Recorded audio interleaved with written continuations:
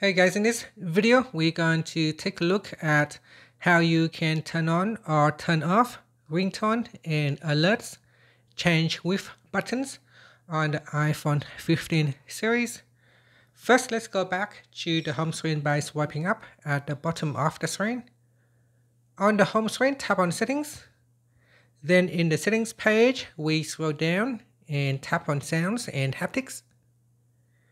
Now in here, go down to the ringtone and alerts section and then tap on change with buttons.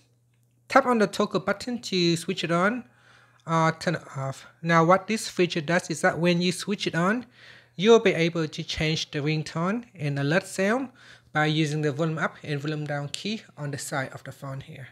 So by pressing on the volume up key, this will increase the volume. By pressing on the down volume button, this will decrease the sound for alert, for ringtone and alert sound. And that's it. So if you switch it off, then you still can use the volume key, but this will change the media volume instead of your ringtone and alert volume. And that's it. Finally, you can swipe up to return back to the home screen.